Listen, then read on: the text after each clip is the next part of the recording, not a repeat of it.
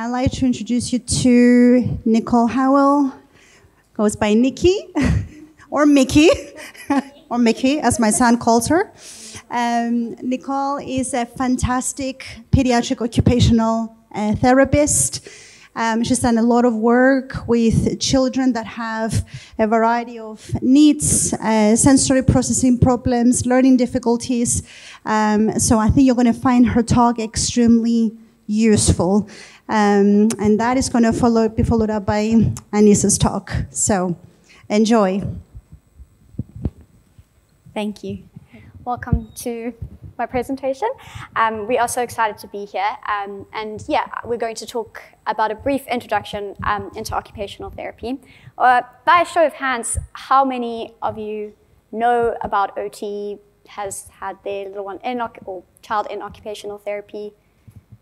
Okay. Great. Wonderful. It's just good to know. So there you go. So this is the World Federation of Occupational Therapy's definition of what we do, and I'm going to read it out, but it's as a client-centered health profession concerned with promoting health and well-being through occupation. The primary goal of occupational therapy is to enable people to participate in activities of everyday life. Occupational therapists achieve this outcome by working with people and communities to enhance their ability to engage in occupations they want to, need to, or are expected to do, or by modifying the occupation or the environment to better support their occupational engagement. Okay, so lots going on there, but what I love, and I've broken it down to the two words that we use to describe ourselves, which is we use occupational, and that's really the participation, as we said, in meaningful activities of everyday life. And then the therapy part is really our aim is to promote health and well-being among the individuals that we work with, and also to enhance the abilities that they have, whether it means by literally working with them in a clinic setting or a school-based setting in this case, or whether it's through modifying things that we need to modify, looking at the environment, seeing how we can adjust things. So it really is quite broad, but the whole purpose of it is to help someone engage meaningfully in their everyday tasks that they want, need, or are expected to do. Okay, so that's a great definition. How does it relate to children? Okay, so obviously we know that children's main occupation is learning and playing.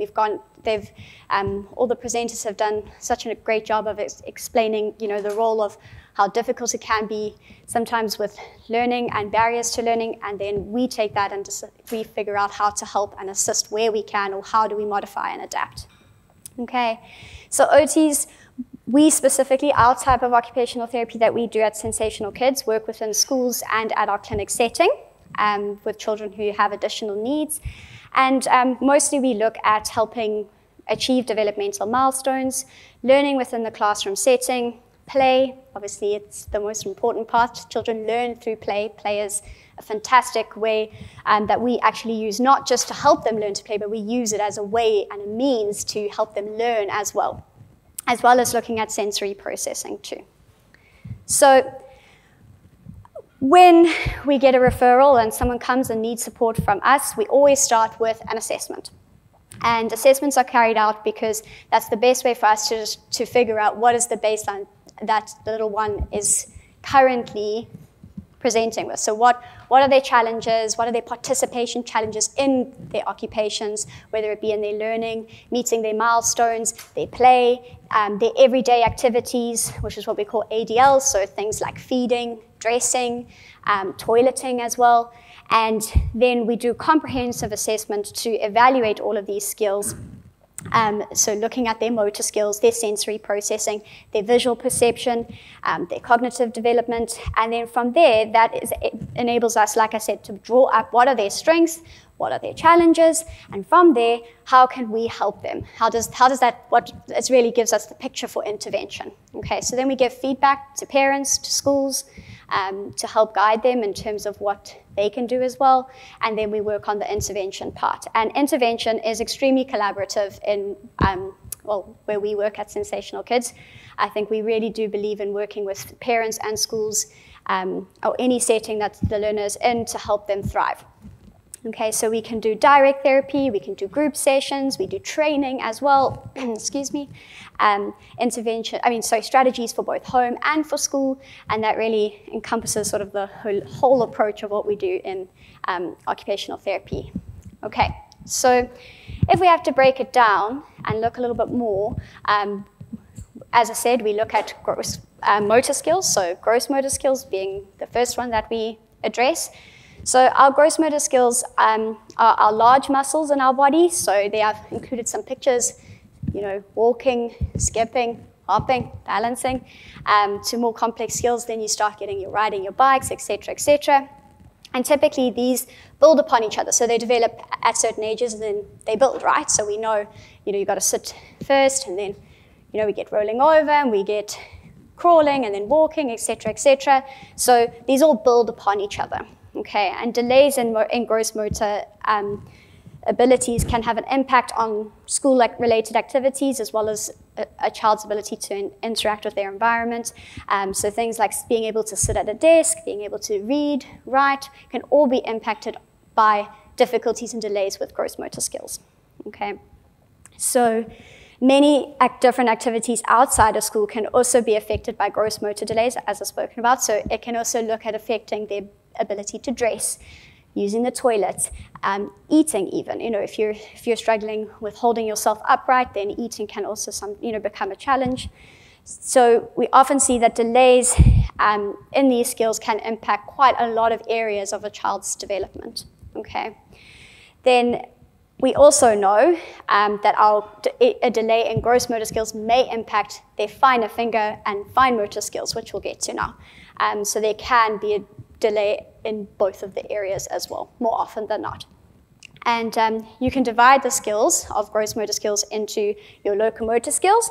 So that's moving your body from one place to another, getting up, walking, coming back. Manipulative and stability skills. So that looks at more of your balance, your postural control, which we'll chat a little bit about now as well. So those are sort of the two that we look at mostly in occupational therapy. And then I think what's really important to note is when we're doing these assessments and when we're treating, it's very specific to the child. Whatever level they're at is what we work. We work from there. And I think it's really important to remember that it's not, we look at it, it's not necessarily, yes, we need to know what is the norm for that age group, but what is the child currently presenting with, and then how can we help them, push as much as we can to work within those skills and build on them. So how can we help? Very generally, I think, again, it's difficult to pinpoint exactly because it depends on the need of the child. We know with ACC, it can look very different. Everyone has different profiles, but generally speaking, we do things and we can encourage things like catching and throwing with different balls, so we can use large balls or small ones or bean bags, jumping and hopping. We can encourage balancing, going to the park and balancing across the beams and holding their hand, getting them the confidence that they need. In OT, we do it as well. It's really about building confidence in the skill where we can, getting outside as much as possible and using equipment where you have it, if it's there, and accessing equipment outside so that they can learn to climb up the jungle gym, go down the slide. Those are all wonderful apparatus to use for your child to be able to help develop their gross motor skills. Obviously, helping them engage and exposing them to different sports is a lovely one. Football is a go-to in therapy as well, as it is, I'm sure, for lots of parents where their kids love using football as a tool to encourage gross motor skills. And then, like I said, working on core and shoulder girdle activities, which we'll touch on now as well. So having a strong core and a good posture helps with stable posture, and it's the foundation for higher level skills. Okay, so balance, coordination, reading, writing, listening, learning. The minute you are able to hold yourself upright, all of a sudden you are able to interact with your environment so much more. Postural muscles develop the moment we are born and continue to be utilized in everyday activities that we need.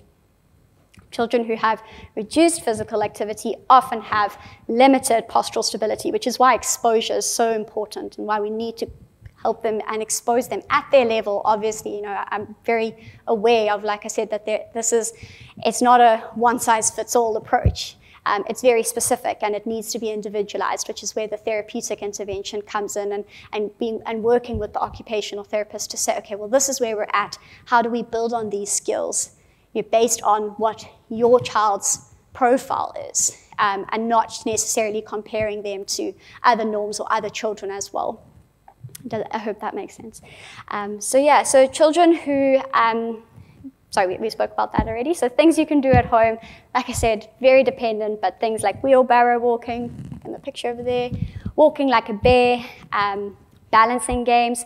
I love the game where you put out some cushions, and obviously not your best ones, but then they've got to walk across the cushions. The floor is lava is always a brilliant game to play. Everyone loves that. And any postural and stability activities. We do have some handouts that I'm sure we can we can email across that do have more postural and shoulder stability activities if anyone would like those. Okay, so now we move on to focusing on a bit more of the fine motor skills. So fine motor skills is the coordination of muscles, bones, and nerves to produce small, intact movements. So I want you to think really, this is about the hands, okay? And an example is picking up small items with your index finger, which is this one over here, and your thumb, and being able to pick them up. A child with fine motor delays may have difficulties with everyday tasks such as writing, tying their shoelaces, using scissors, etc. And to develop good fine motor skills, we've got to have good hand and arm sensory awareness, which we're going to go through each of these now, upper limb strength, coordination skills, and fine finger movements. So you can see with upper limb strength, what we'd also want to see is good core strength and good ability to hold themselves upright and have stability. So that's why we need the gross motor skills as well to be able to help the more finer movements too. So to help a child with fine motor skills, we said we need hand and arm awareness, sensory awareness. So we do these through encouraging sensory awareness with a bowl of rice, with pasta. It doesn't have to be cooked pasta, it can be raw pasta. Probably encourage that to start. It can be pretty messy. Beans, which is great. I find beans an awesome one to start, especially if they're a little bit averse to touching things. The beans are great. They're a little bit heavier. They feel a bit, they're not as light on their skin, so they generally go for it more. And they can get the child to describe how they feel. They can find objects inside. You can hide things in a pillowcase, and then they've got to put their hand in and figure out what they've got in there, take some of their toys and put it in, and you're really creating awareness here. And I love working with the idea of creating sensory awareness around your arms and hands, because I think Aniesa will touch more on the sensory side of things, but we are sensory beings.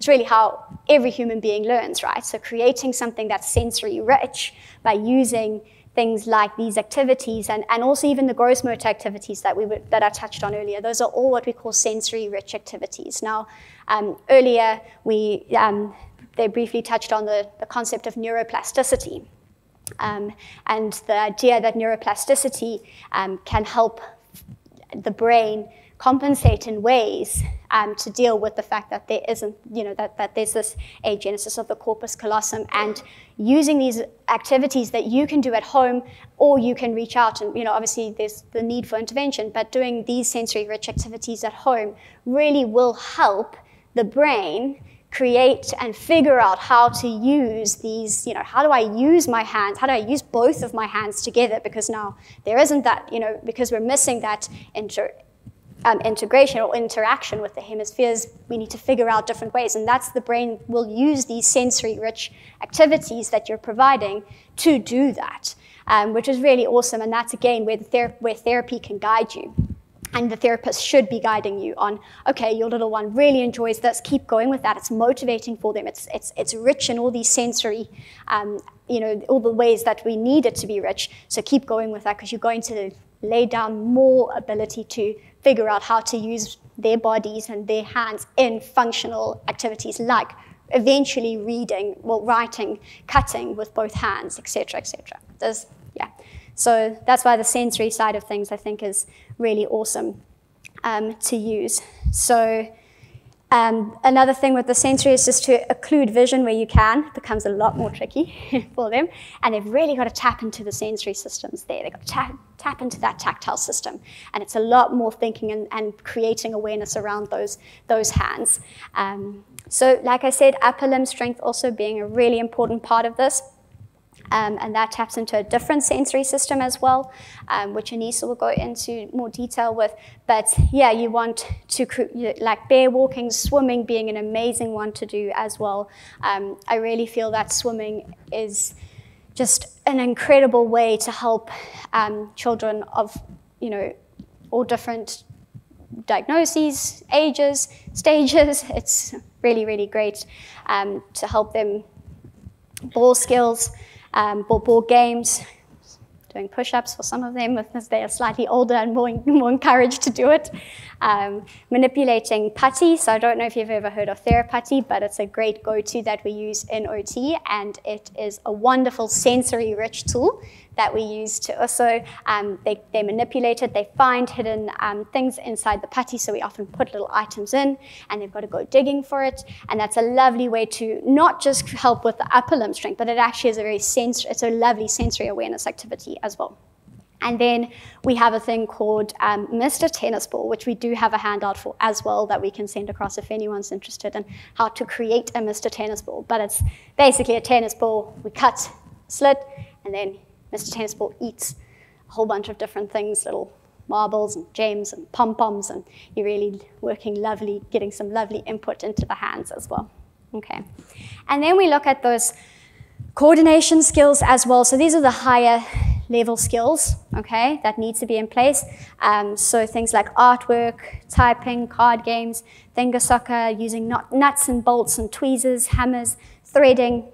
So you can see there that this is where it might become a little bit more tricky for some of the children with ACC, and this is where your therapeutic intervention is really going to help guide you on, okay, well, how big should the beads be? Yes, my child can't bead at all. It's just way too difficult, but we're using tiny beads. Okay, well, let's use bigger ones. Let's use thicker rope, thicker string, for example. So the OT can grade the activity so that the child is actually successful in completing it.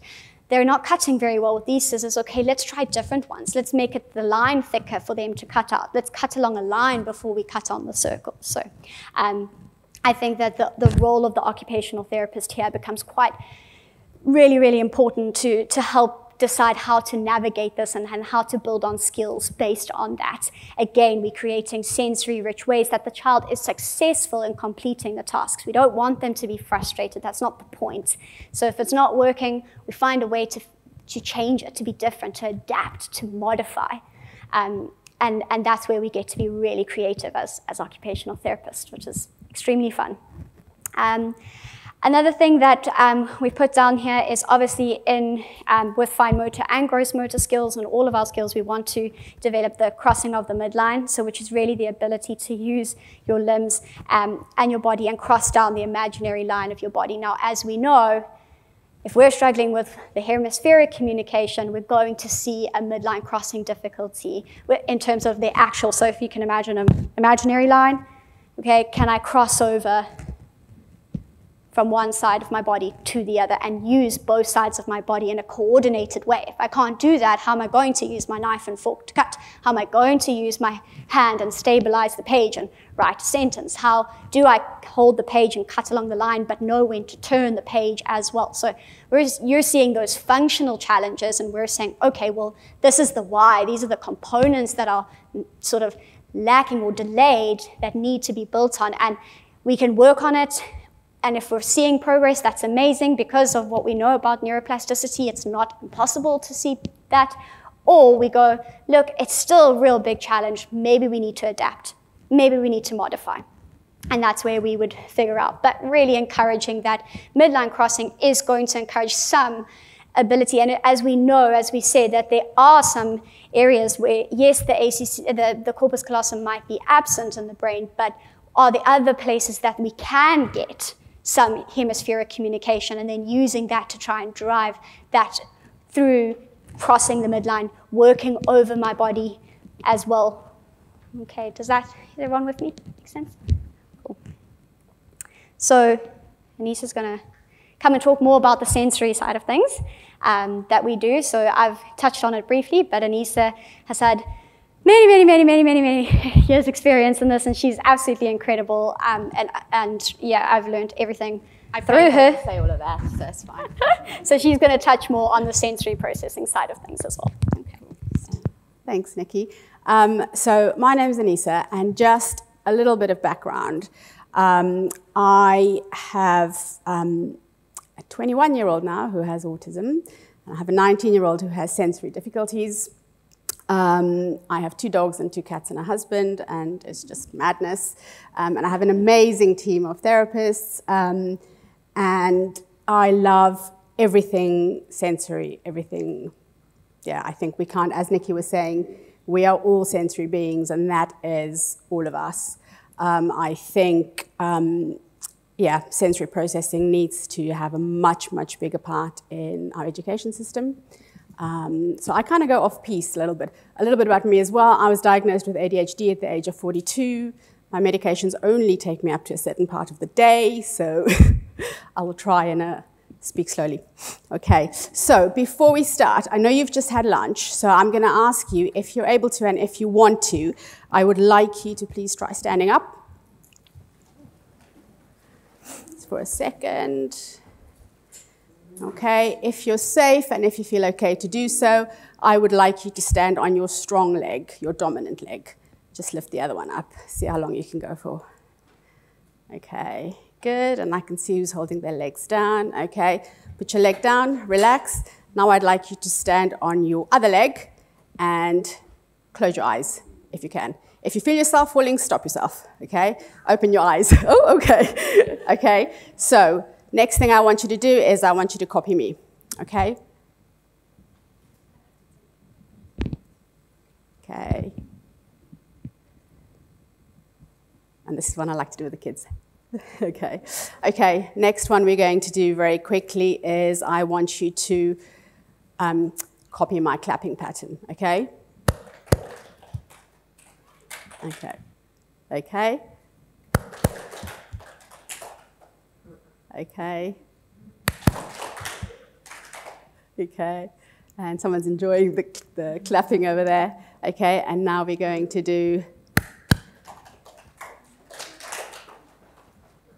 Oh, you're still up there. Okay. No, that's fine, that's fine. So have a seat. And what you've just demonstrated is all of those skills that Nikki was talking about earlier about your gross motor skills, your fine motor skills, but also the ability to follow instructions, the ability to copy. And so you were amazing at saying, actually, I wasn't sure whether I have to follow along or whether I have to follow along afterwards. And yeah, so when we think about sensory processing, it's really thinking about everything that we are. So we know that, do you know that we have 8 senses, yeah? If you nodded, I'm going to pick on you. Just start shouting them out. Start with the easy ones. Go on, name the senses. Nikki, you have to keep quiet. And you, Asper, you have to keep quiet as well. Go on. Sight, yeah, good. Touch. Taste, smell, yeah. Balance, excellent. Brownie point. Oh, double brownie point. Anything else? Hearing, yeah. You can't answer again. You've got 2 double points ready. Yeah. Proprioception, correct. Okay, so we're going to go through those, but it's kind of, you have 8 senses, and we tend to forget about the key players because we can't see them. Things just happen without us realizing what we're doing, okay? And so really we need to, when we are our sensory processing, it's basically what allows us to filter out noises and to pay attention to what's important and what's not important. So just think about things like sitting in a classroom or sitting right here, right now. You are paying attention to me. Some of you might be a little bit sleepy after lunch, and so you might be jiggling your leg to try and stay alert or to stay regulated.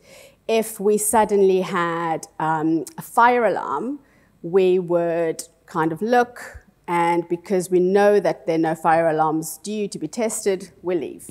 okay? So it's paying attention and shifting our focus as we need to do that. And I'm going to show you just a little video. And this really is just, I think it's just the importance of, this little dude. Try again. So if you look at his hands, using bubbles is such an important skill. Being able to make that grip, being able to hold with the other hand, putting that little lid thing into the box, the bottle, and then think about your face, your mouth, those oral skills. Oh man! I just wanted to say, oh man.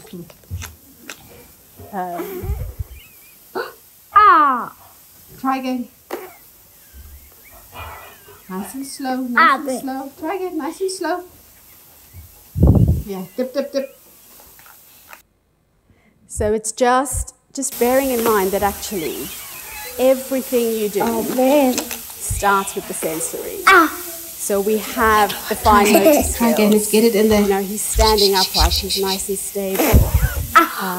Try again, try again.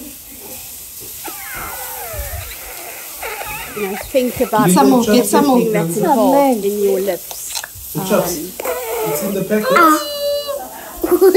Did you? You know, and that is what I think OT is about, is we are trying to get kids to achieve what they can achieve, and to be happy, I think, is just phenomenally important, and to be comfortable, but to reach your goals and reach your, you know, your targets, your milestones. Oops, sorry, I'm playing that one again. So, you know, when you have kids who are struggling with their sensory processing, you can see a range of difficulties or behaviors. Okay, so you might see the kids who, so we talk about kids who under-respond and who over-respond. So I'm basically putting like a huge number of slides into one little talk. So just, yeah, okay, I can send you more information. So you might have in a classroom, so I go into a lot of classes, a lot of schools, we both do, and you'll see the kids, I kind of call them two types of kids. We have the meerkats, and then we have the ones who are just really sluggish. So your meerkats are the ones who are going to attend to every single thing. So, oh, that lady's jiggling her leg. Why is she jiggling her leg? I'm going to look over there. And, oh, someone's taking something out of their bag. What's going to be in their bag? Oh, the pencil's falling over there. Hey, your pencil's falling. So every little thing, and they're going to be distractible, okay, because they can't screen all of that out.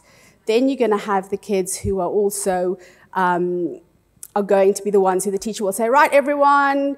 They do this whole thing, 1, 2, 3, eyes on me.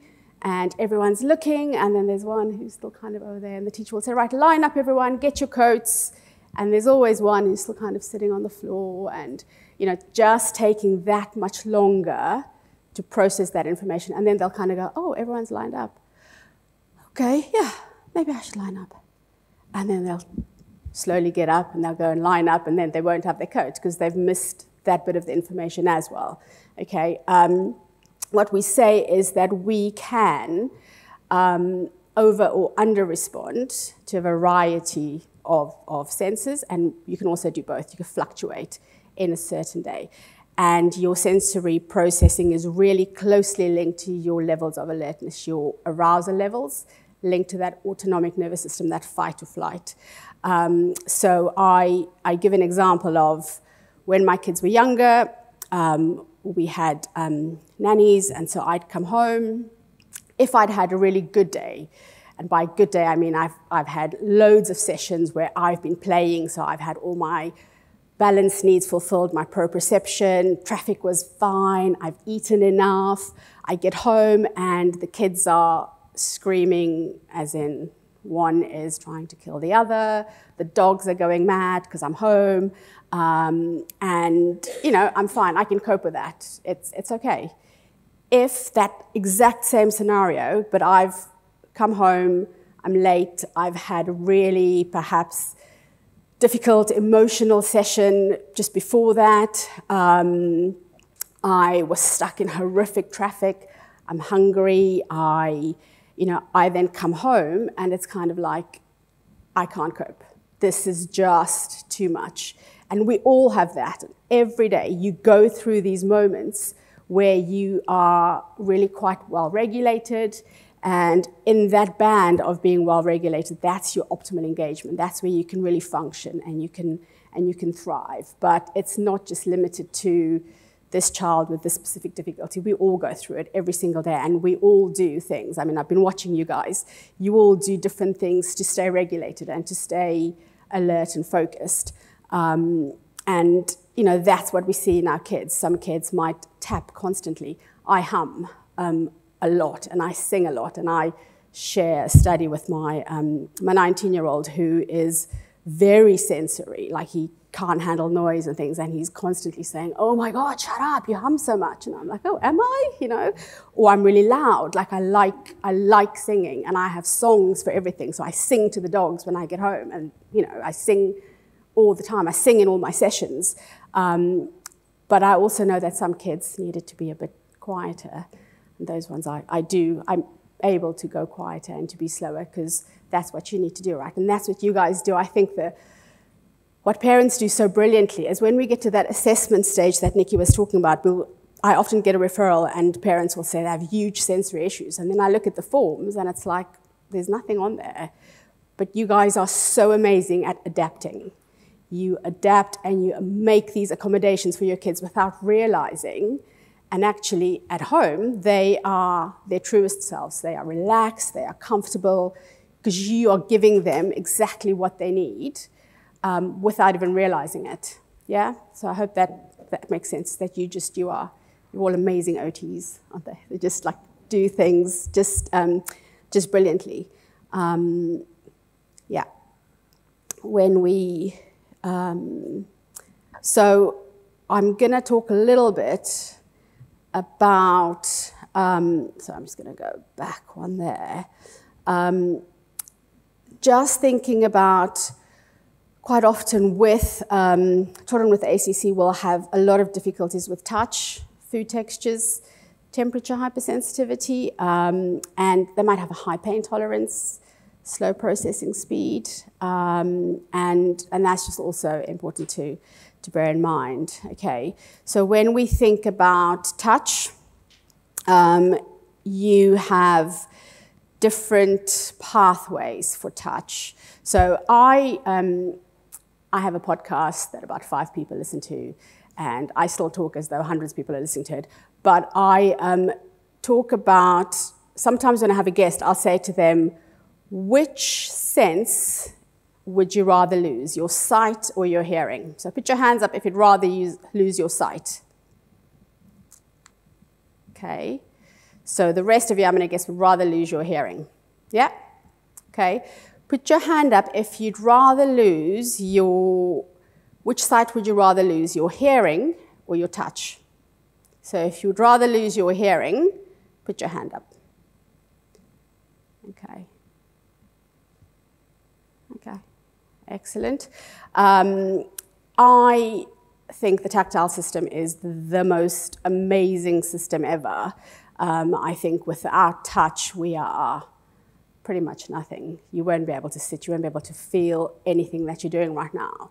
And I think touch is so important for bonding, for that emotional side. If you will indulge me and just roll up your sleeve if you can. If you can't, that's also fine. But I just want you to expose this little bit of skin over there.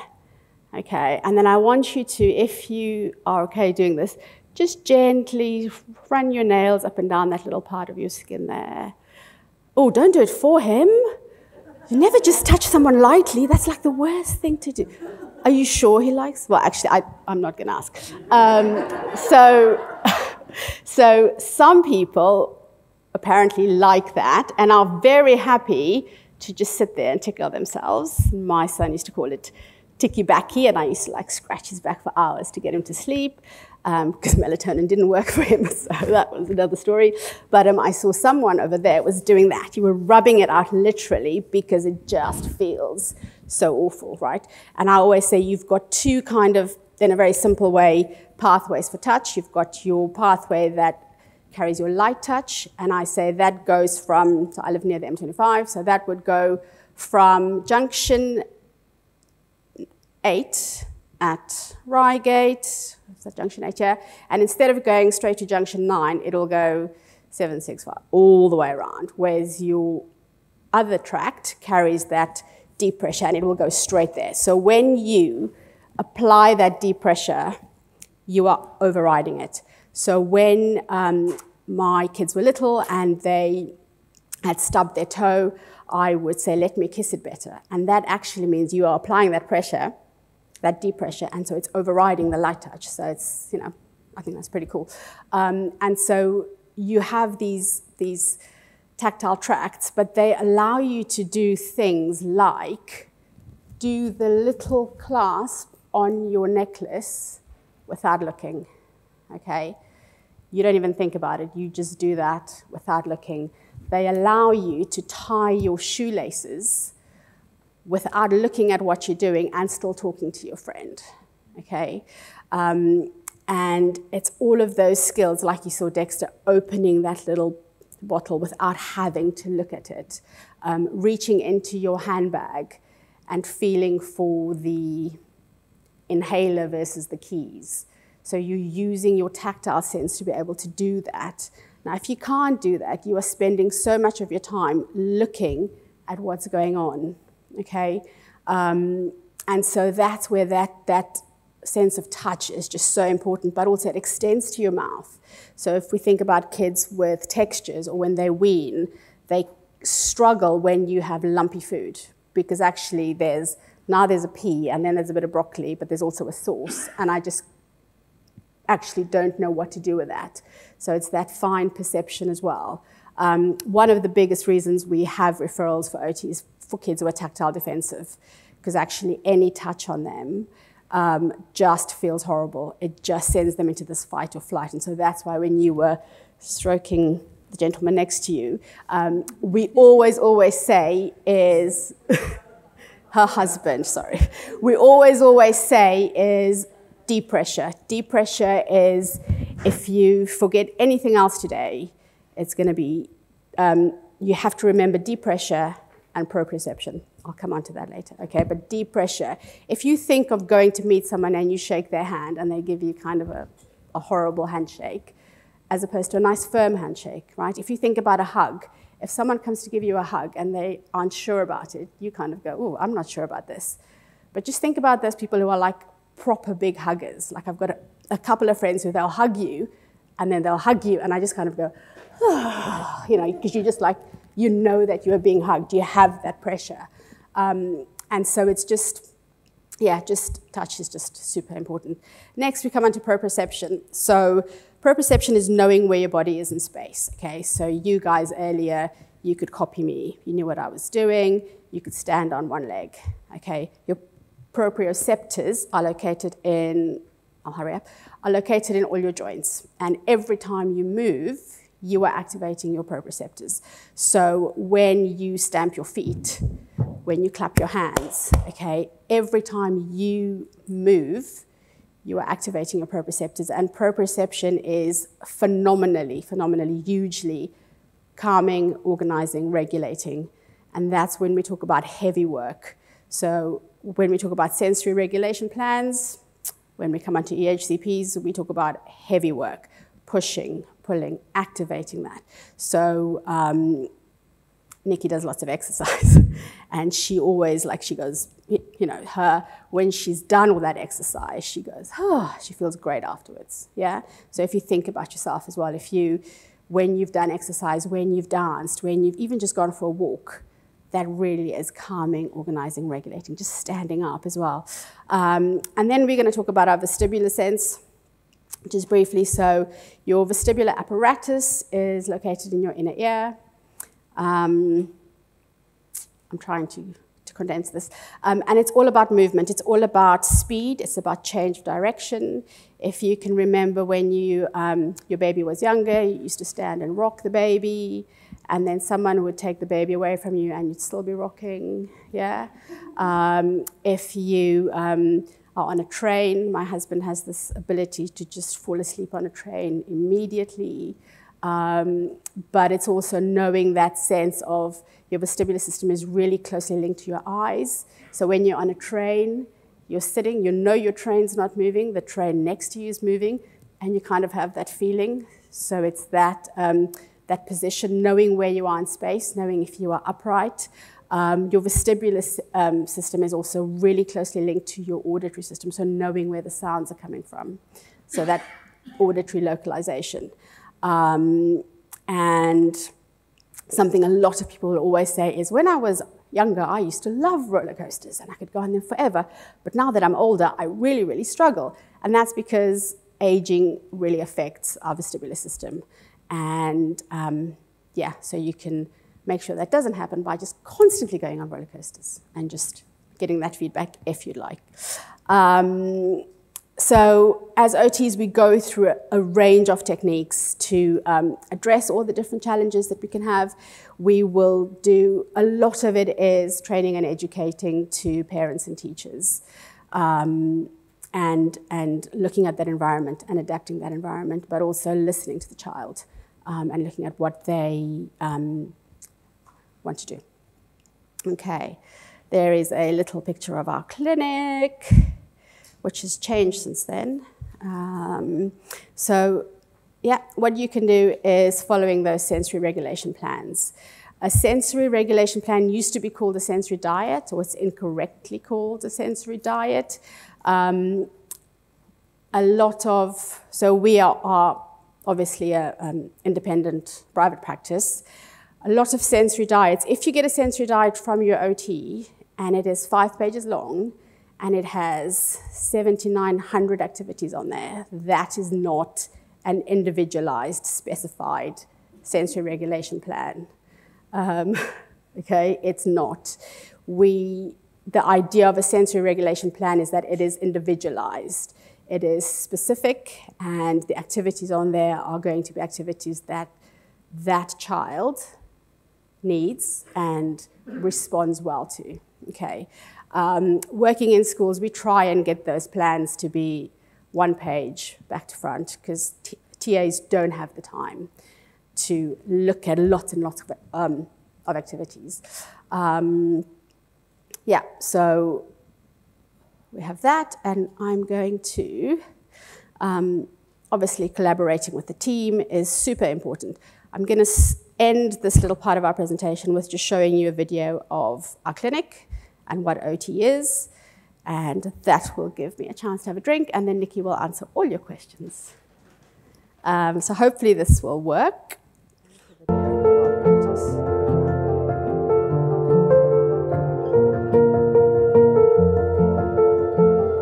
my friend Kelly, who's an amazing physiotherapist. Yeah, feedback.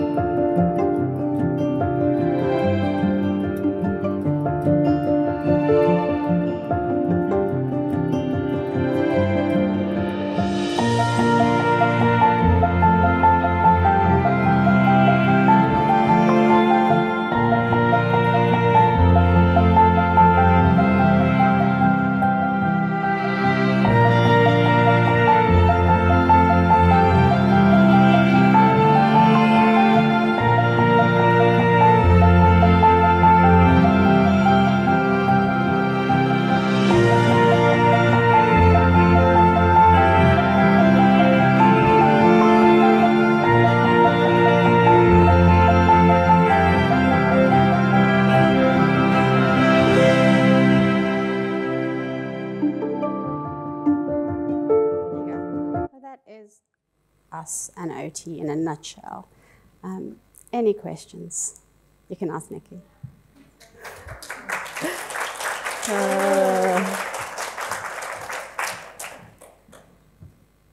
Cool. Any questions?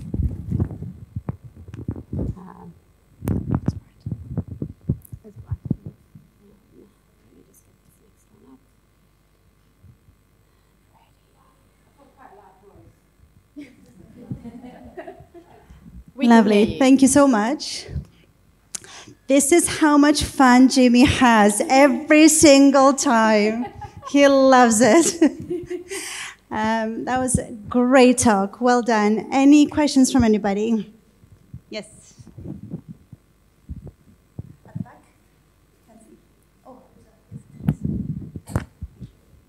Firstly, thank you. That was really interesting. I want to caveat it by saying I appreciate everything you do, but obviously it's a huge privilege being able to afford to pay for even just the assessment for private occupational therapy, even though we know it's kind of vital given the frequency of NHS. Earlier I asked, I'm not sure if you were in the room, that we're having problems just even unlocking NHS occupational therapy because they say my daughter doesn't need any. And it would be really great to hear from you guys as occupational therapists. What can we do to help challenge that and unlock it from the NHS? And then obviously, that and any kind of resources that you would recommend that weren't paying for, a £700, £800 assessment and the ongoing fees of OT would be great. Yeah, no, absolutely. I think the system is very broken, like it's appallingly broken. And it is incredibly hard if you don't have the resources. The NHS, the systems are stretched, and they will say your child doesn't need OT. My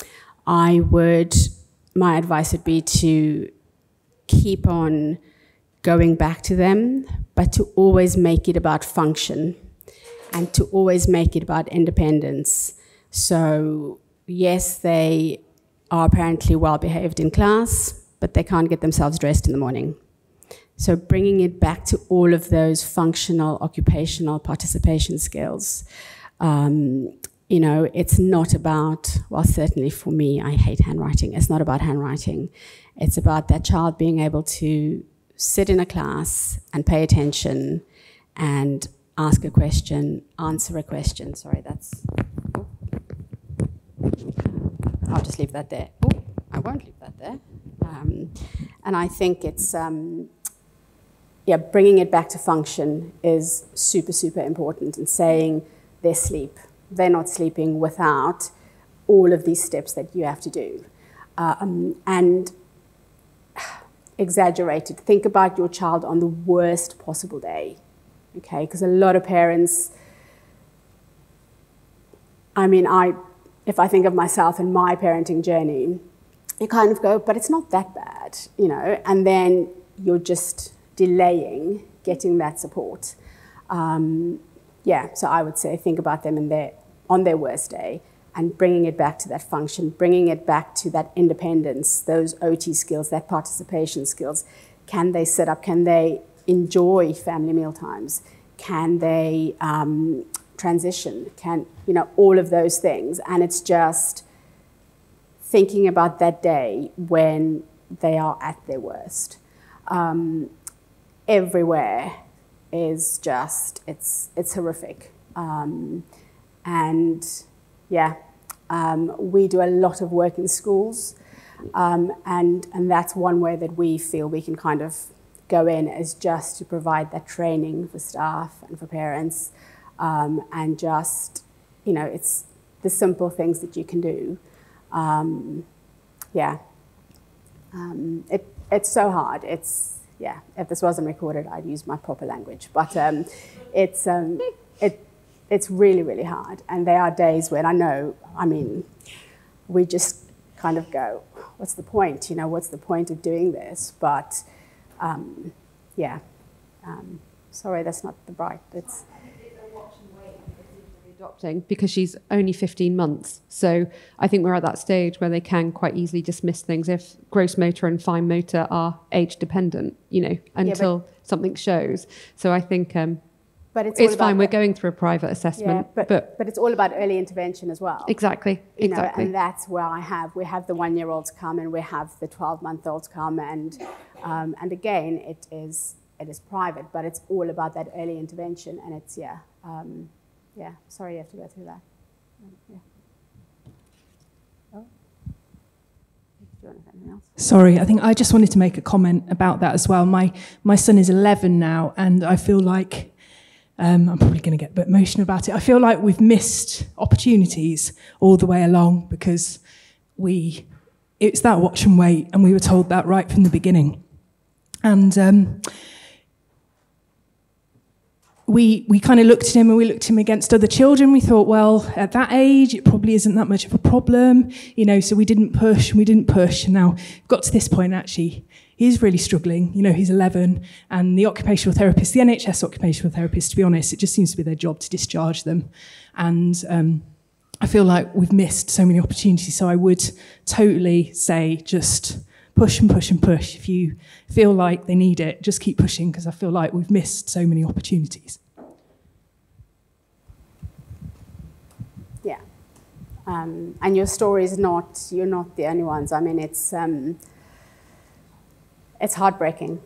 It really, really is. We get some kids, and I'm working with a little girl now, and they've said, let's give her 2 years, and when she hits puberty, things will go really badly and she'll fall apart, and then we'll see her. And it's like, how can you even say something like that about a child who's meant to be our future, right? Who's meant to be, sorry about that.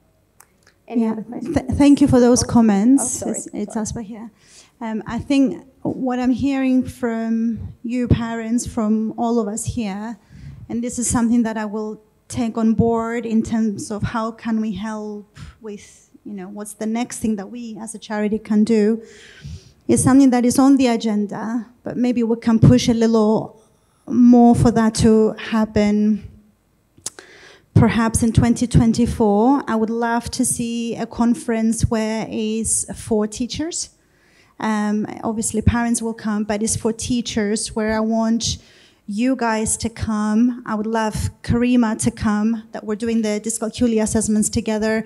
I want the teachers to learn about these things, because maybe I'm generalizing a little bit, but also if you ask teachers, when was the last time you've been to a workshop like this? When was the last time you've been to a neurodiversity course? When was the last time you've read anything? It doesn't have to be about ACC. It just needs to be about imagination and creativity around neurodiversity, and what can you do to help the children you're with? The answer will be actually quite poor. Yeah.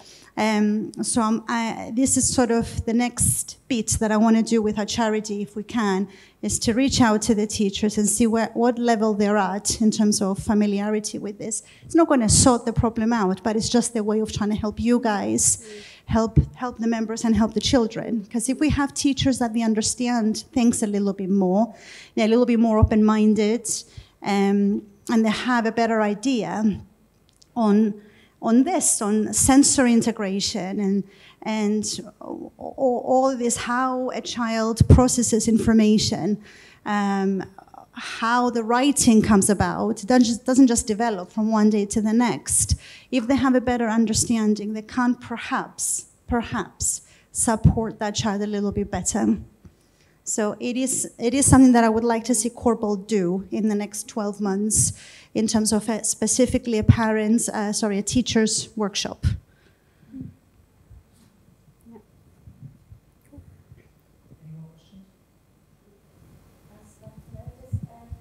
Yes.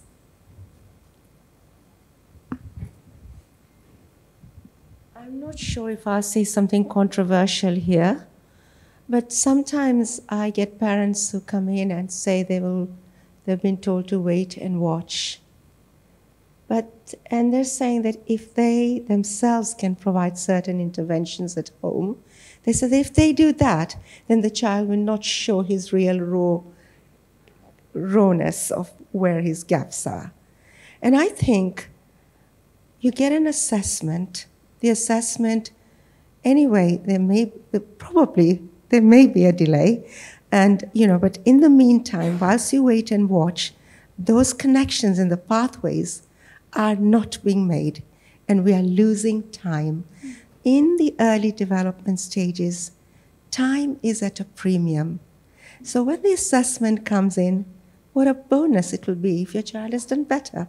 Then you've got another milestone to reach. And so the journey continues. So don't stop. Wait and watch is not something that we want to do. We want to come up with our own pathways. Yeah, that's it.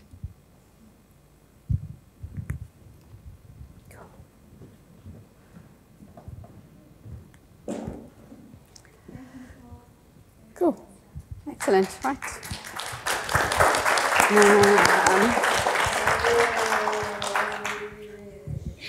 Right. It's me again. So Asfa asked me to talk about EHCPs and tribunals and yeah. So I don't know if you know, but I act as an expert witness for parents at tribunals.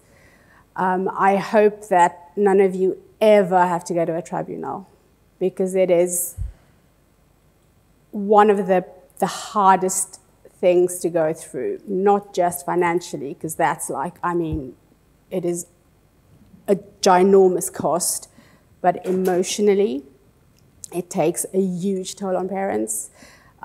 Physically, it's hard. It's just, yeah, I really hope that you never have to go to a tribunal. And that's why we try and do our assessments in such detail so that we can stop that from happening. I work with a number of solicitors and advocates and also parents who do it themselves to go through that process for getting an EHCP. How many of your kids have an EHCP? You put your hands up. Okay. Okay. The ones who've put your hands up, how many of you have an excellent, rigorous, watertight EHCP? Have you been to tribunal? No, but I've got very, very friendly with my educational psychologist. Excellent. Very excellent. Yeah, okay, so we have, excellent. So you can have an EHCP and parents will, parents don't know, and then they get an EHCP and it's absolutely rubbish. So yeah, make sure that your EHCP is amazing.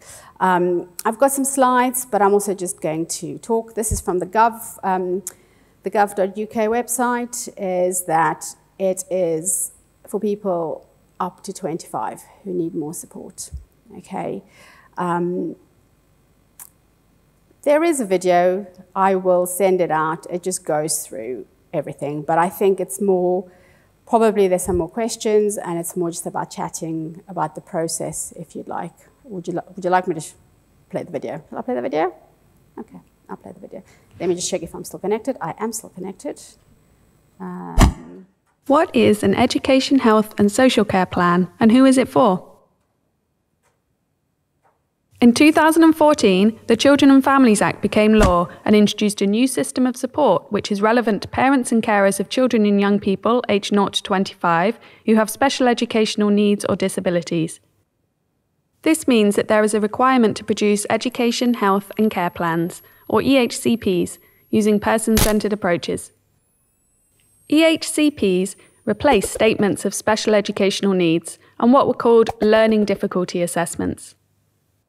Two of the key messages featuring in the Children and Families Act are that preparation for adulthood starts in early years, just as it does for all other children, and all education providers are required to establish and maintain a culture of high expectations so all children and young people can achieve well. This means that goals set should be challenging not just for the children and young people, but for the education service providers too. This requires plans to have a much wider scope than a statement, which generally only address the needs of an educational nature. The plan should, wherever possible, stretch across 4 themes: learning and future employment, home and independence, friends, relationships and community, and health and well-being. Local authorities must issue a plan for a child or young person whose needs cannot be met from the expected budget in mainstream schools or settings, and for those who attend special schools or specialist colleges. An EHCP has 17 sections labelled A to K. Each section has a different purpose, and it is a legally binding document, meaning that certain things in it must happen. The contents of the EHCP are intended to be creative and a shared challenge for all those involved in order to achieve the best possible results and outcomes for the child or young person. In developing a plan, local authorities have a duty to take into account Section 19 principles and must have regard to the views, wishes and feelings of the child, young person or parent, the importance of their full participation in decisions, the importance of their being provided with the necessary information and support to participate, and the need to support the child or young person to achieve the best possible educational and other outcomes, preparing them effectively for adulthood. How can you find out more or access local services and support? You can find out more about the SEND reforms and the education, health and care planning process by visiting the local offer page on your local authority website. Here, you'll be able to find impartial information, advice and support, and learn about all the services that are available to you. Parents who require additional support are referred to their local information, advice and support service. Further information, including a useful resource on writing good quality EHC plans, can be found at councilfordisabledchildren.org.uk. Oh, What is... there you go. EHCPs. If you go to your local authority's website, and I have looked at a number of them, the information that you see on there regarding EHCPs is a little bit skewed towards what they can provide sometimes. One of the most important things that I hear in a tribunal is that it's not about what they can provide, but about what your child needs. Yeah, I'm going to just mute that because I think I've got WhatsApp coming through my thing. And I'll often have the opposing or the local authority OT, and they'll say, yeah, but this is all we can provide. And that's when the parents' representatives kind of just go, excellent, because the law is it's not about what they can provide, but what that child needs. Yeah. You have, this is in your slide as well, but you basically have, it takes a long time, a long time to get a really, really good EHCP that's written that you're happy with. So week 0 to 6, so this was taken from one of the local authorities that I don't rate very highly, but it is accurate. So you make that application, you can do it yourself. I'd always say try and get the school on side. So you make the application together. And you then say, right, I would like you to assess. Local authority will look at your paperwork and they'll either come back and they'll say, no, we're not going to assess. Or they'll come back and they'll say, yes, we will assess. Generally, the kids we work with, they come back and they say, no, we're not going to assess. Your child is fine. They don't meet the threshold. That's then when parents go and they appeal. And you then get this request for advice. So that's when parents go and they get their own private reports. Quite often parents are told that private reports are not accepted and that they won't look at them. What has been happening a lot, or what I see a lot, is that the judges or the panels or the tribunals will say, actually, we have a report here.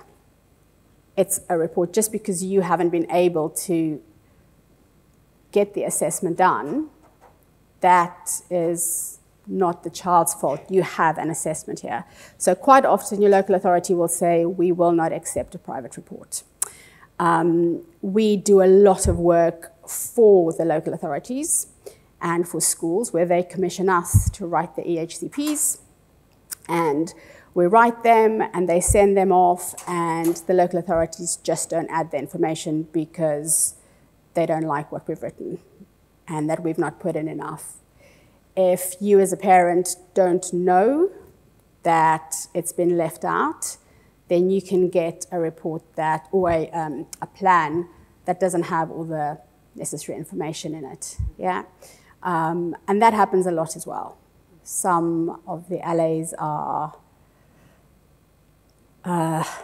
yeah, not always very forthcoming, and I'm being recorded. Yeah, so I would say just check everything.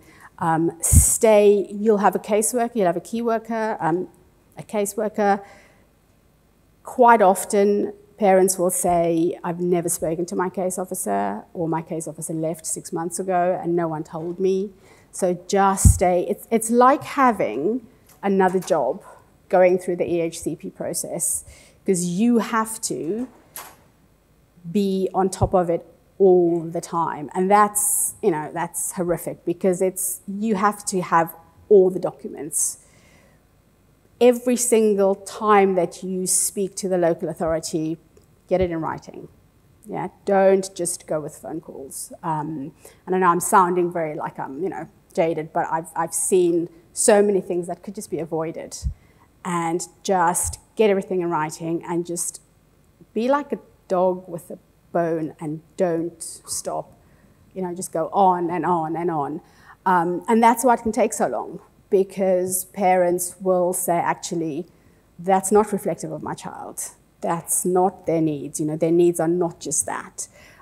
So many times I see EHCPs, and in the sensory and physical section, it says, likes movement, can't kick a ball. And you're like, oh, okay, that's great, you know, because that is just not reflective. So, yeah, I would say just when you get that draft plan, go through it, send it back, go through it, send it back, until you are absolutely happy with it. Yeah, there are advocates that can help. There are, yeah, but I would say just really look at that side of things.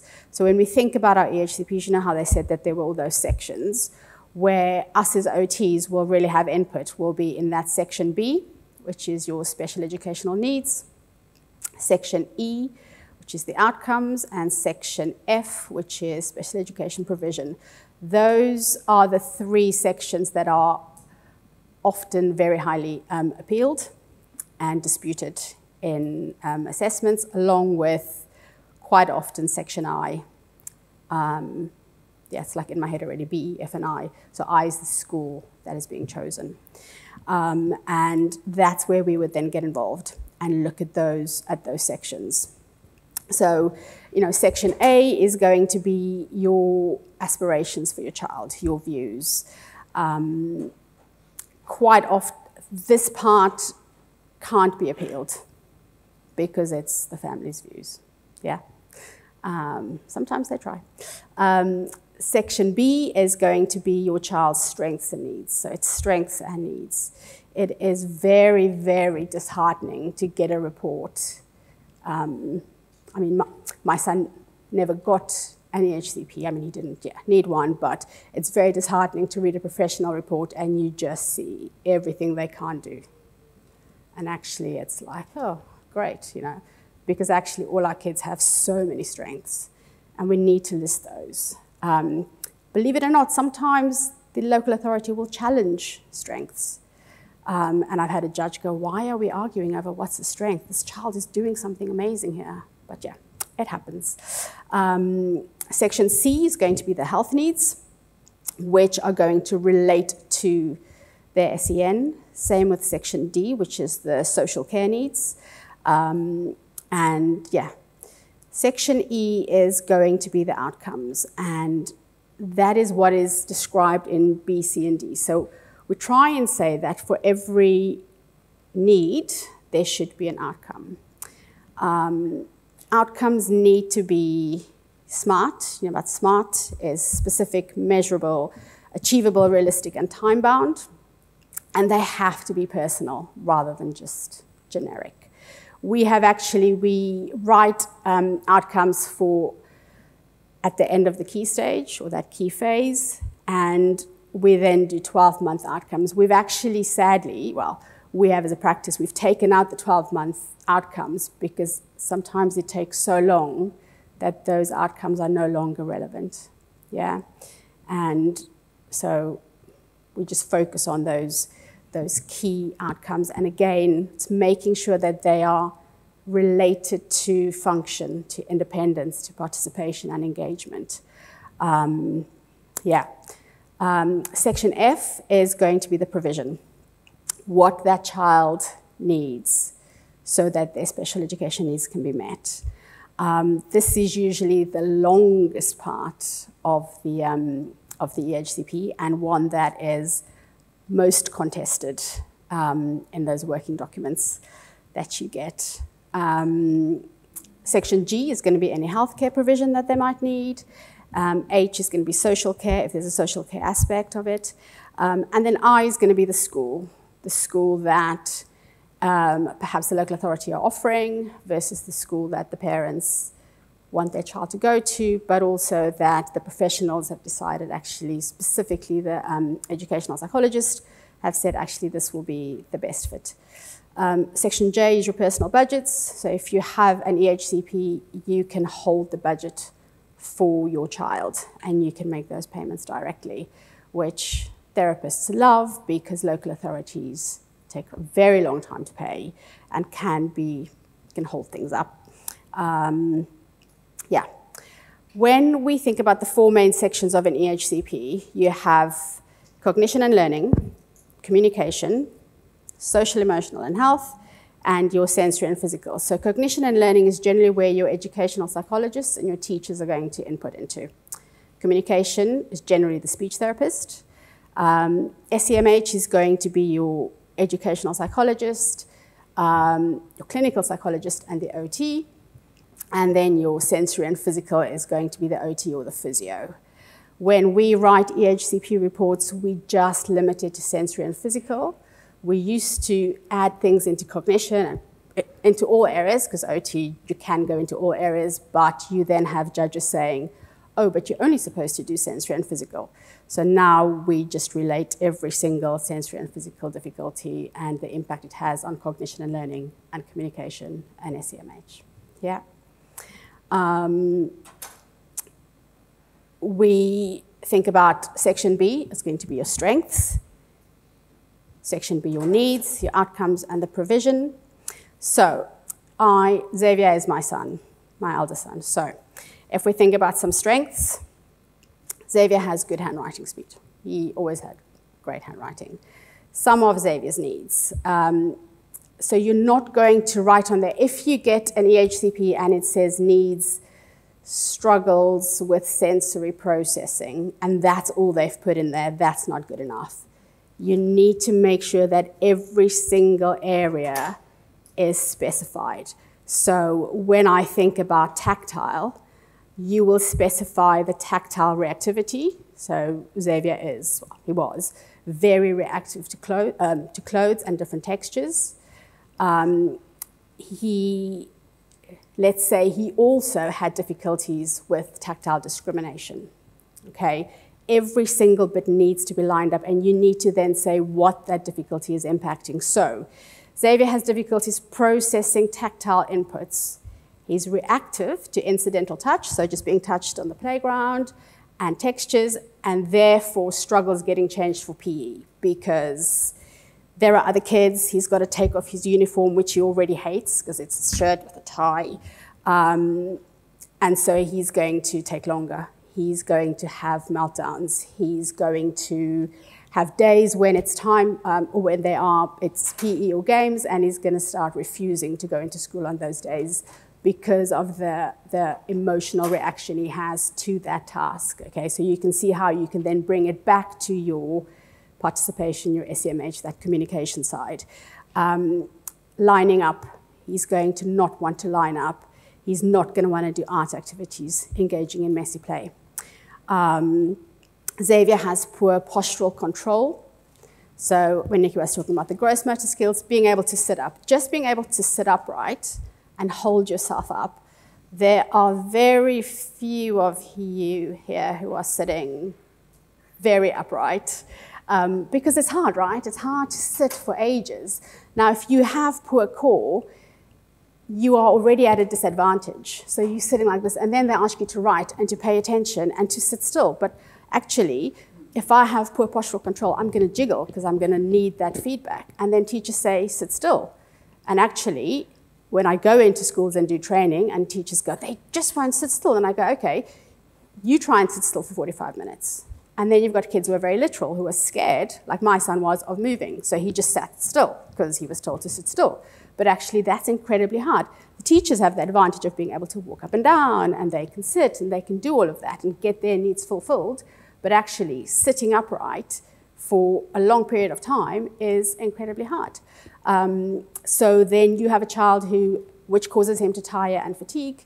He has poor endurance and stamina. That means that after a double lesson of English, he's also dyslexic, he would be incredibly exhausted, but he would be incredibly emotional.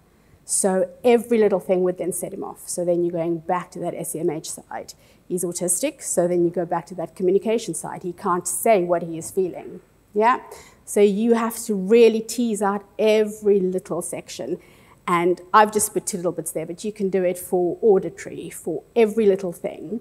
And it looks like it's overkill, but it's not, because you are just accurately describing everything that is affecting your child's participation and engagement, yeah?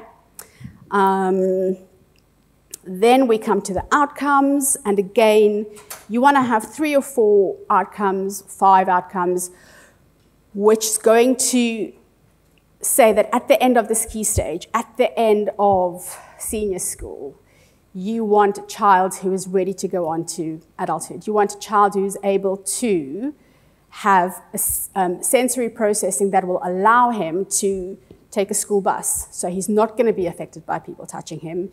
He's going to know where sounds are coming from.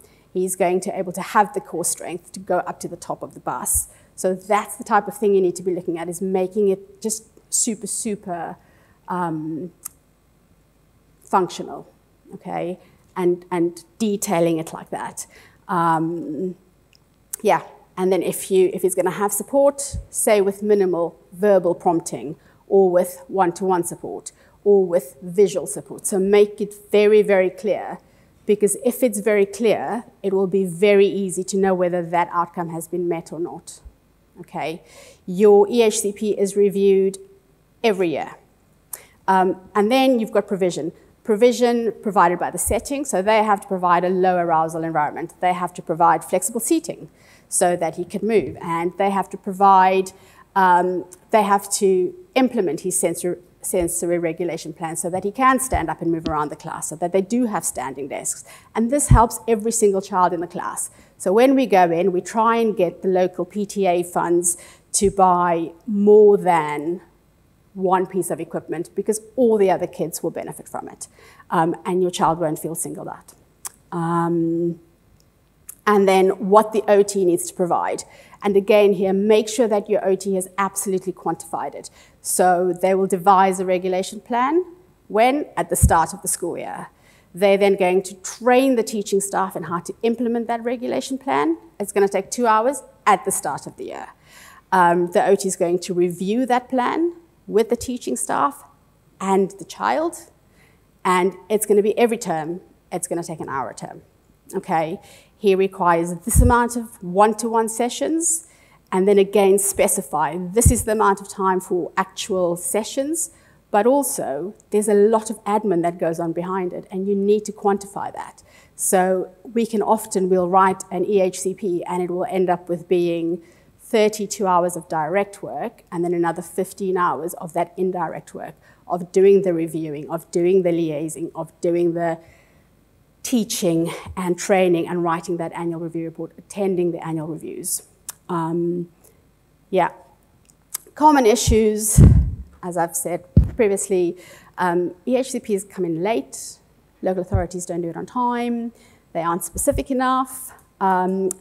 Local authorities try to use your child's one-to-one provision and get the TA to work with 4 other kids.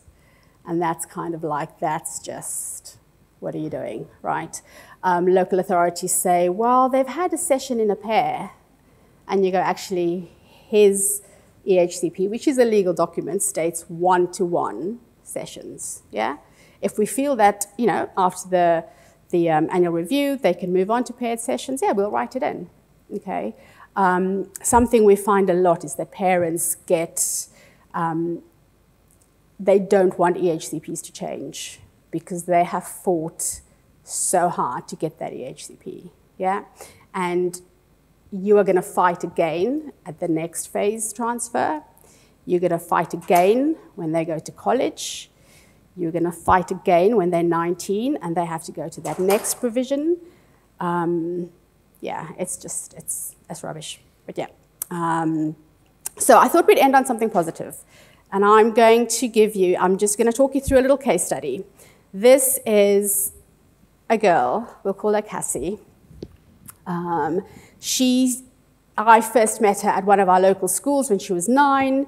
She's currently 19 and a half, almost 20. So she has ASD, ADHD, overreactivity to touch and sound, and her goals were very different to her parents' goals. And I have made many parenting mistakes, and so now I'm all about the child. And she was desperate to work with animals, but she's also really scared of them.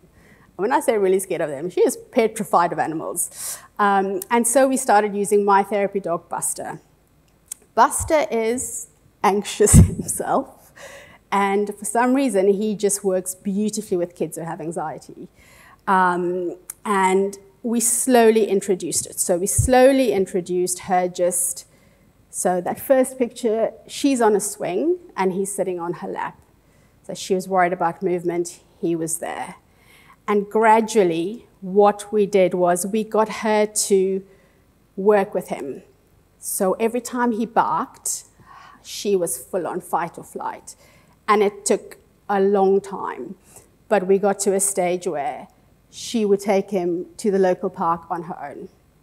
We had one day where we were at the local park, and these 2 dogs, they'd never seen them before, and she was able to hold the treats for them and say sit in a commanding voice, and they sat. And, you know, so it's looking at actually, she loves animals. She could one day work with animals. She could be a dog groomer. So it's thinking about that, activities like that.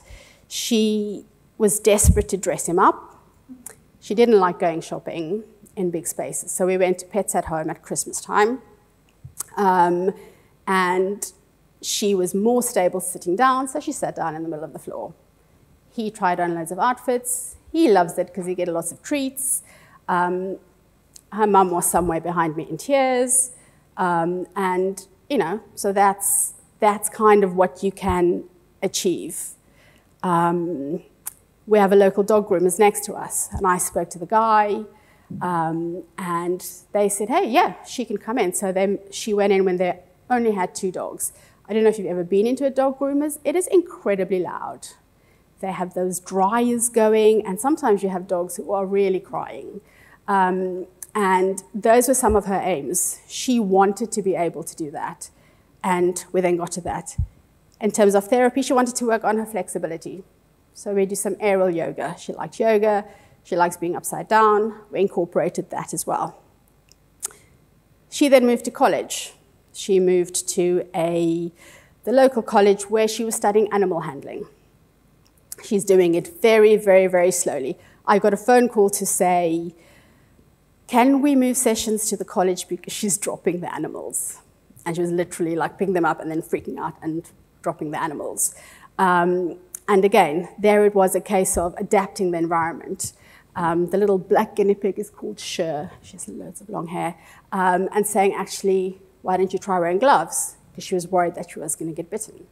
And, you know, our narrative was animals do bite, because they do. But it's working with that. Ear defenders. She went from having her ear defenders, you can see in the middle picture, it used to be on her ears, to just on her head, around her neck, in her pocket.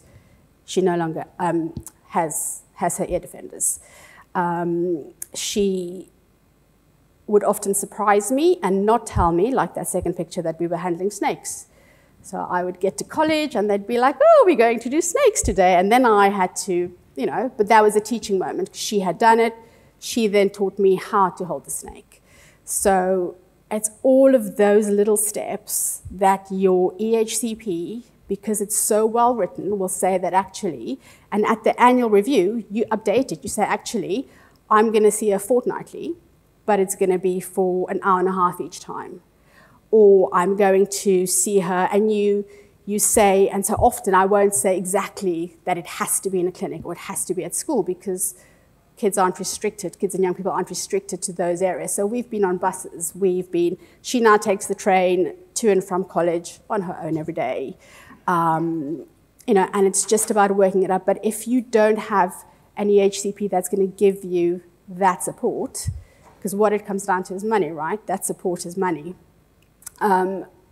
She is just doing phenomenally well now. And I have another young person, pretty much the same age, who doesn't have such a watertight EHCP, and you can see the difference, which is just sad. So, you know, yeah. So, EHCPs in a nutshell. Any questions? Excellent. No, I'm just kidding.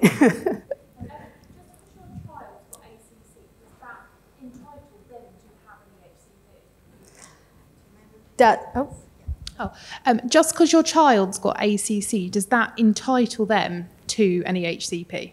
Are they able to do everything for themselves?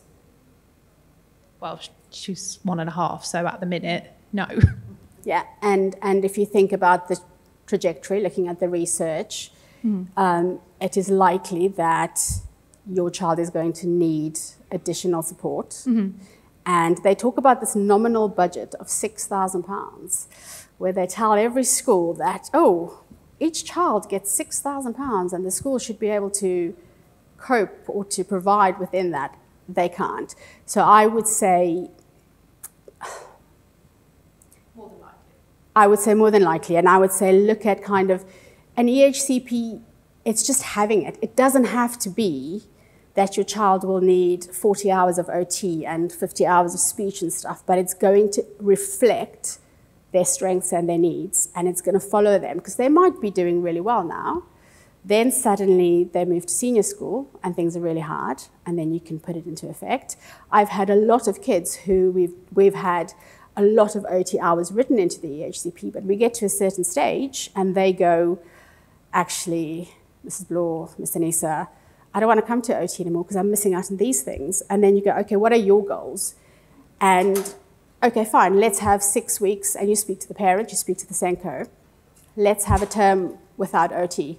We do not take it off the EHCP at that stage, yeah? Because their needs are changing. They're going to need, if you think about that adulthood, job interview skills when they're older. So I would love for all your kids to have phenomenal EHCPs, because they are already at a disadvantage, right? Just from that point. So what age then do you start pushing for that?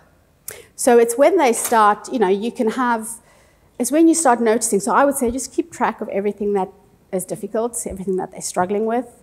And then when they go to nursery, have them also do that whole thing of, this is what she's doing, but all her peers are doing that. And then just start collecting that evidence, because it's going to be when they go to primary school, reception. That's usually when the differences are. But more importantly, I think a lot of the differences show up when they go to year 1. Yeah, okay. Because that's when things change. Suddenly they have to sit still, they can't run outside anymore, it's not free flow. And in this country, they have to apparently be writing by the age of 4, which is, yeah, I don't agree with that, you know, and so they make them sit down at the age of 4. My youngest son, when he went to year 1, we tried to year delay him, but when he moved to year 1, his teacher said that he was lazy and he couldn't read, he couldn't write, and all he wanted to do was play outside. And I said, but he's 5. Surely that's okay. Yeah, so we didn't see eye to eye on that. But anyway, yeah. So I would say just keep an eye on it. Yeah. Did you have oh, sorry.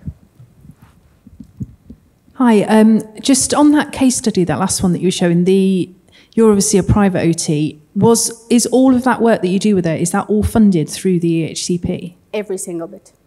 Wow. And that includes traveling. I mean, I'm quite bad at charging for travel, but that includes traveling. That includes going there. It includes having the meetings. It includes the admin time. Yeah. How do you manage to convince the local authority to do that and to fund that when they try and use NHS services and, you know? So we've had this with her as well, and her parents were saying she needs help at the college.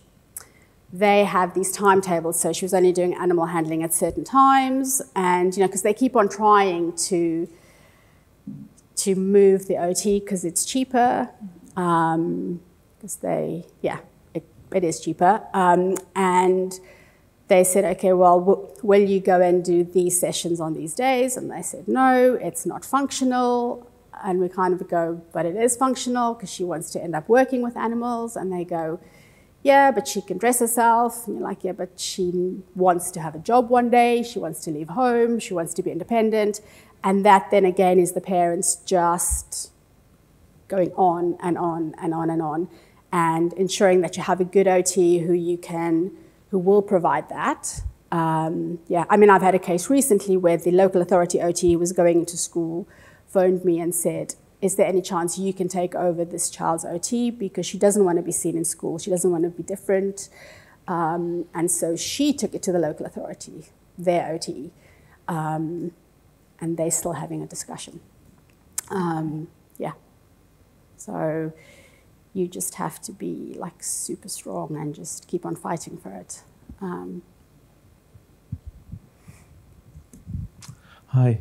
We are in the process of applying for the EHCP. Yeah. You did mention that your assessment takes care of the sensory and physical part of it. Yeah. So is it like a report? What you do? When we do an assessment, we would, you'd ask for an EHCP assessment, which our assessments are generally all the same. The difference comes in the detail in the reports. So if we then write that report, we will write it out in section B strengths, and you list that.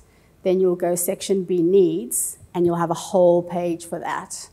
So you write all of that, but you also give the background. So we'll write about their core strength, how they did in the test, the standardized test, but you then give them all that information that will form part of that EHCP. So does that come after the application, or, I mean, does the council ask you to do it, or is it the parents who who request it? Yeah, it just depends. At what point? Yeah. So sometimes we have parents who will say, I tried to apply on my own and it was turned down.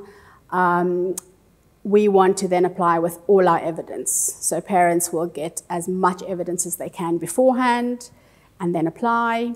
The local authority might come back and say, yeah, great, you've got everything in place. Here's a lovely EHCP. Doesn't happen very often. Or they'll say, no, we won't accept those reports. We will get our own professionals in. But they have a time limit. So don't forget that there's a time limit that they have to do everything by. I think it's 20 weeks, and so they then have to find a speech therapist, an OT, a physio, an educational psychologist.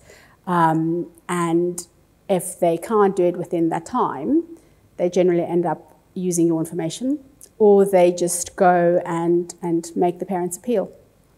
So I would say, yeah, apply, because it can take so long as well. You don't want the reports to be out of date.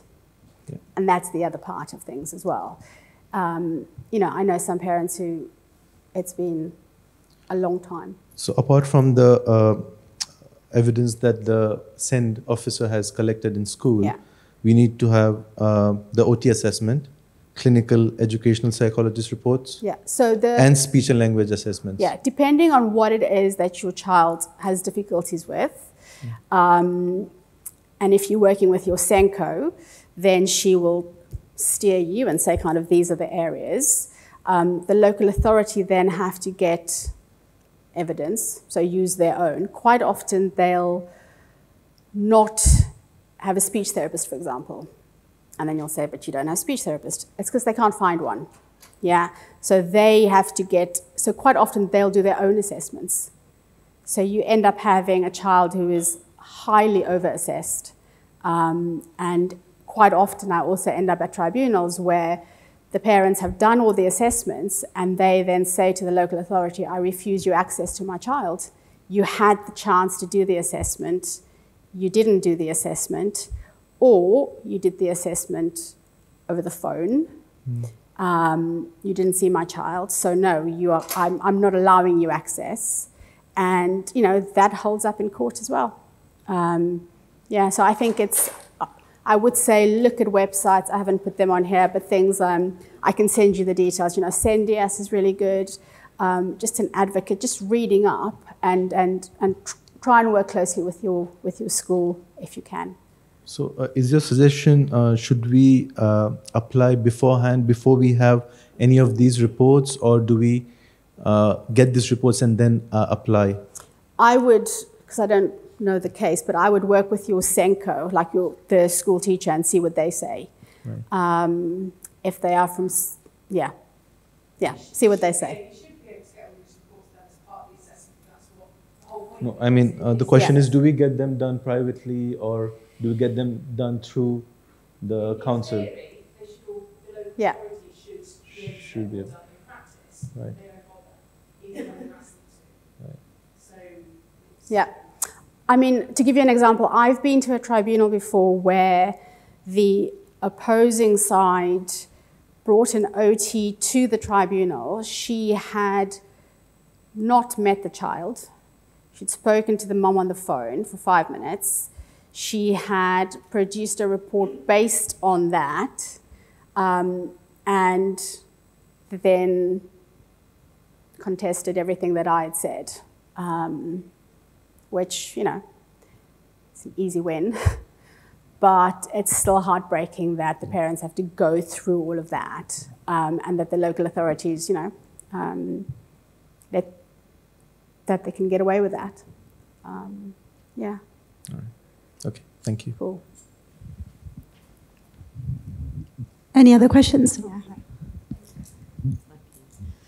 Hi, I'm just wondering what your advice for parents in Scotland is, because the EHCP isn't... Oh my gosh, that's so different. Yeah, I can put you in touch with someone in Scotland, because the system is very different there. So yeah, if you email me, I can. I have a number of Scottish colleagues.